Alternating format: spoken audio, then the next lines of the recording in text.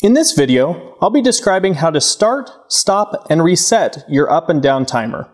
From the main screen, you can access your timers page by either pressing the menu button and scrolling to timers, or by setting up the timers data screen to your screens button described in another video. Once you're on the timers page, you'll see the up timer and the down timer. To start your up timer, scroll to Control and press the rotary knob to run.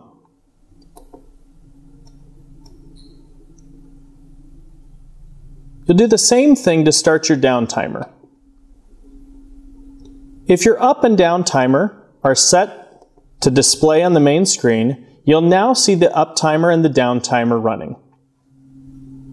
To stop and reset your timers, you'll go to the timer screen, go to Control, you can press Stop, you can scroll to reset, and press the rotary knob.